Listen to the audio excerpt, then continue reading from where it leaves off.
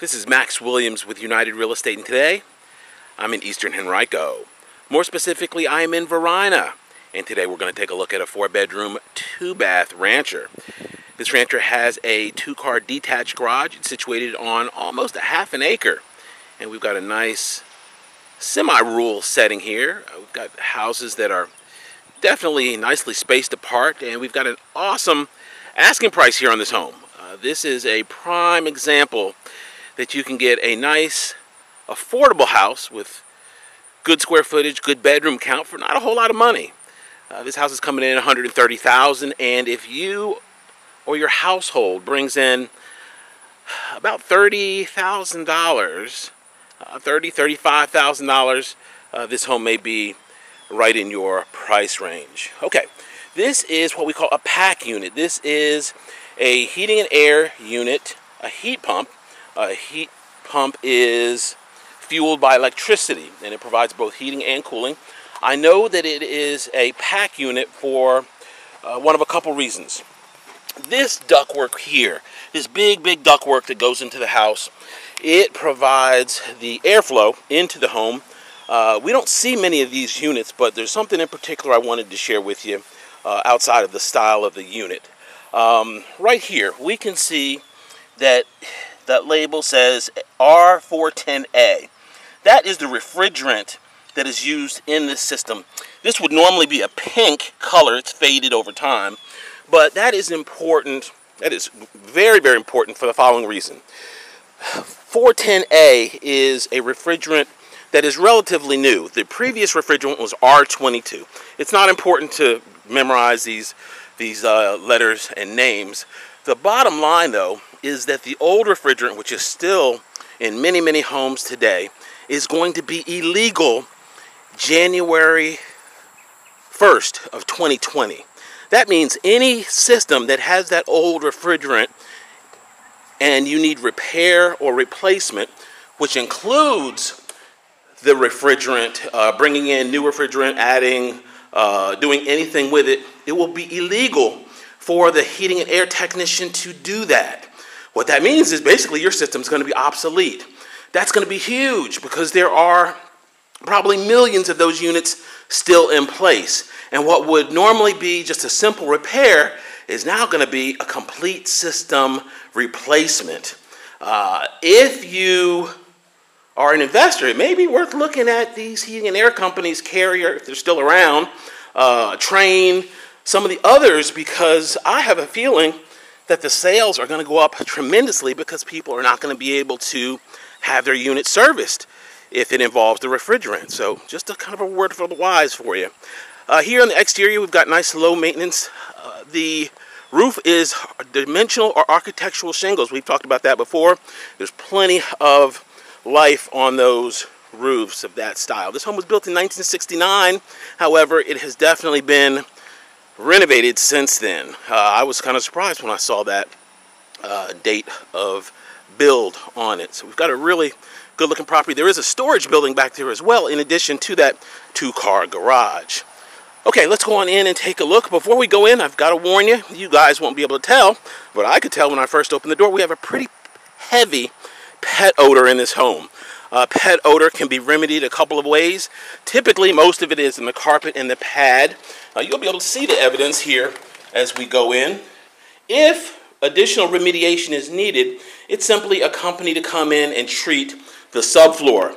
There are companies that's all they do is odor remediation, and that can usually be taken care of pretty easily. Otherwise, this home is in pretty good shape and doesn't need a whole lot in terms of deferred maintenance. One of the best things about my job is being able to hand those keys to a first-time buyer. However, it's not always that pleasant when it comes to some real estate transactions. Unfortunately, there are times when I have to deal with individuals that are forced to sell, and those sales are what we call distress situations. Distress situations are sometimes estate sales where a loved one passes away and the home must be liquidated, or they are short sales where the person selling is forced to sell because they're behind in their payments and they're facing foreclosure. I spoke with a lady recently, and that she was in that situation. One thing that I found is that education or information is key whenever you're facing some type of crisis like that. Give you an example. She talked with someone, she got legal advice, and the person giving her legal advice said, well, you just need to walk away from this home. And when I consulted with her, I said, that is absolutely horrific advice. And I explained to her why. With a short sale, walking away from the home or just simply not cooperating with the lending institution basically means they have to go about their process and spend the time and energy and the money to go ahead and take care of that, what we call non-performing asset. They have to pay somebody to secure the property, to get you out, to get the items out. They have to pay the court system. They've got to go through a lot of time and energy to do that.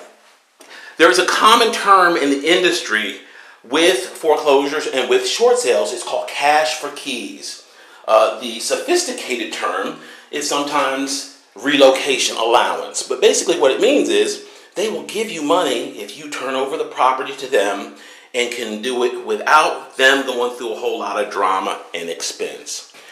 The recent situation that I had, my seller was going to go ahead and leave the property and basically do a regular short sale. However, I shared with her that, hey, we may be able to get you some money to help you out here with this process. Lo and behold, the money was requested and the request was granted. Do you think that about $7,000 would help someone in a position that pretty much just lost their house and is just trying to stay afloat and start over and maybe rent a property to live in? You better believe it. $7,000 will go a long, long way for someone that wasn't expecting anything, and yet we're going to lose the biggest investment of their life. So I say that, I can't stress enough. I might even put it on my business card. I might even put it on the back of my truck, is you don't know what you don't know. And even people that are supposed to know these things, in many cases, don't. They don't teach this information in real estate school. You don't have any class on heating and air systems or short sales or cash for keys. Please, you're already on YouTube. Take a look.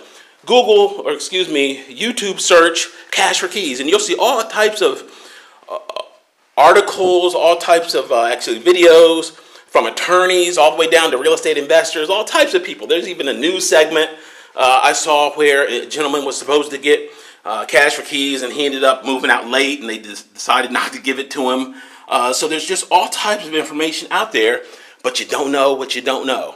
So I share that with you to let you know that if you know someone that maybe is facing some type of real estate situation, whether it be just a normal sale or whether it be a distressed situation like that, that's distress right there, because I'm going to have to come out of pocket.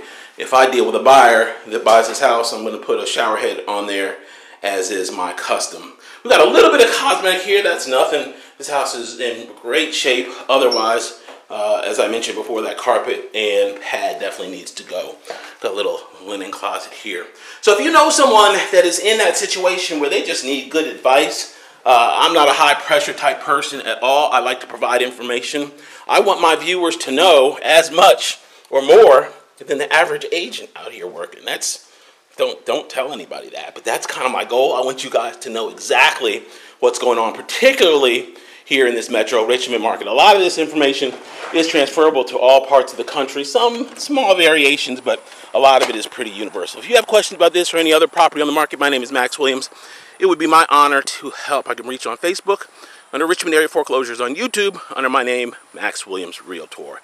Be sure to please like, give me a thumbs up, and subscribe so you don't miss anything coming out here in the future. Max Williams, 402-7788 on Facebook. Richmond Area Foreclosures on YouTube, Max Williams Realtor. Thanks so much for taking the tour. Have a great day.